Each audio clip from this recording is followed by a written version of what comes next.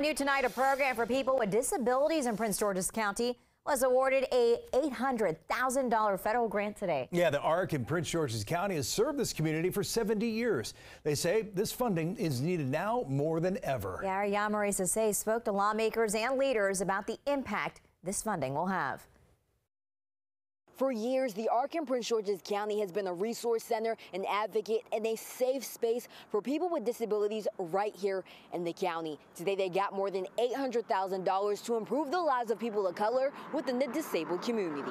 This is going to help change lives. On Monday, Maryland lawmakers presented the ARC of Prince George's County with a check for more than $800,000 to engage and connect with Black and brown people in the disability community and their families. We want to make sure that these individuals have the greatest chance for success and to achieve their God-given potential. For disability advocates like Nana Wilson, she sees this as an opportunity for a better life for herself and others. We have always had a disadvantage. This money helps us as African Americans become stronger, better, and show that we have ability to do work and positive in the community. Melanie Clark has worked at the ARC for years. She says lack of funding has prevented them from being able to offer more services to everyone, especially by reaching more of the Hispanic and African American community. We want to be in different places, and